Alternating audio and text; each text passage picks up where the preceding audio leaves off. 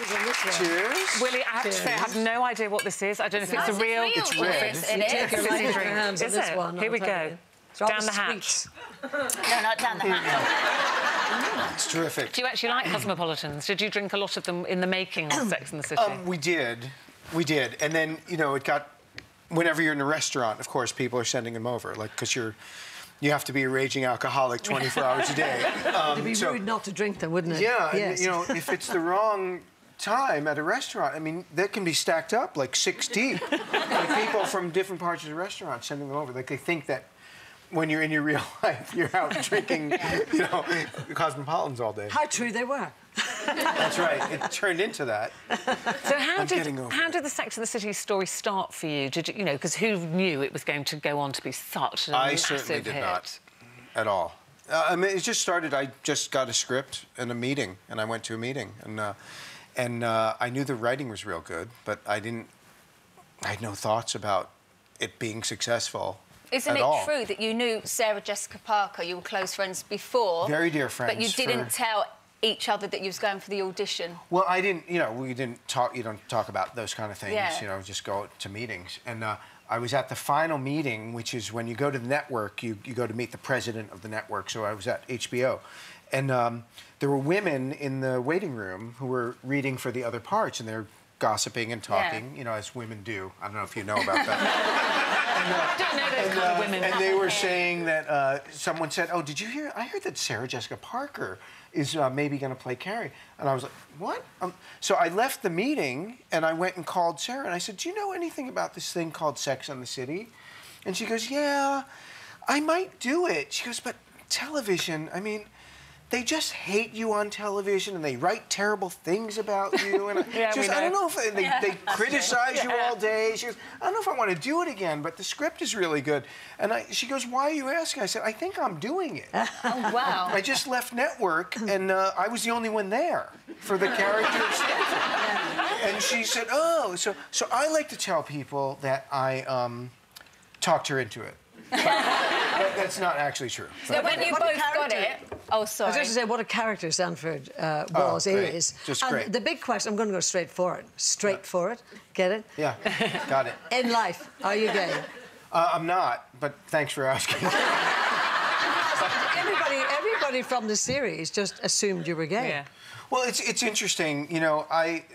It's a loaded question for me because there's nothing. I always felt there's nothing worse than straight actors playing gay characters on television, and then doing cartwheels, talking about how they're straight all the time, as if they were gay, that would be a bad thing. Sure.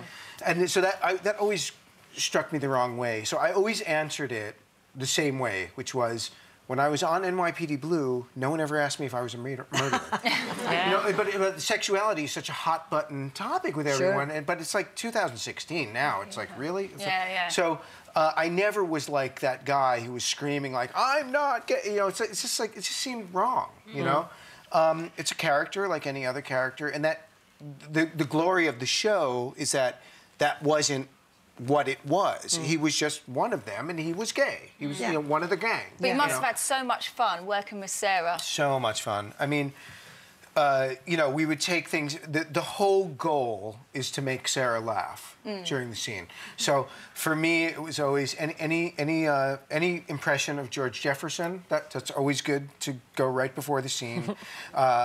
Just to get her laughing. Anything to get her laughing. That was my goal all day. Well, it's... Oh, sorry. No, I was just going to say, for people who are missing it, they're showing... She's really aggressive. Yeah. Well, just because I understand. if I don't, Willie, your people will have words with my people. And No, you know what that's like. I understand. You know what that's like. Yeah. I know. Thank you for that. Thank you. So I have to say, they are showing all so season 1 to 6, the whole thing, starting on Now TV on the 5th of May. So you can really it's great. gorge on Sex and the City. It's great that there's these new, you know, streaming thing where you don't have to buy, you know, all the discs and get up and change the disc between. You know, it's so nice what technology has made it that. What are we all looking at? I have to. Is there going to be another film or any more? We just finished shooting it this morning. I'm no. You know, we never know. The only people who talk about it are journalists. So we don't know. I think there's so much involved with that happening. Would you do it if there wasn't? I would do it, and I can't speak for everyone else, but I imagine everyone else would say yes. I mean, it's financing and having a story to tell and a script and schedules and all of that. Because Sarah Jessica Parker sometimes kind of does little things on Twitter, doesn't she? And teases people with it. She's a teaser. So we don't know really. Yeah, we don't know. I mean, she's almost like. I mean, she's not evil. Let's not. No. You heard it here first. It's almost like, oh, watch what happens when I do this. We hope there is, and it's great to meet Stanford Blatch, isn't it? It was actually Willie Garson, everybody. Some pretty fabulous guests here on Loose Women. There's plenty more where that came from. Just click here to watch more interviews with a whole range of famous faces. And click here to subscribe.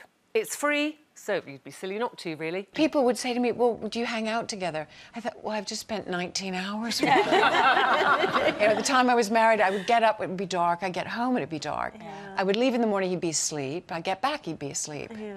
We're no longer married.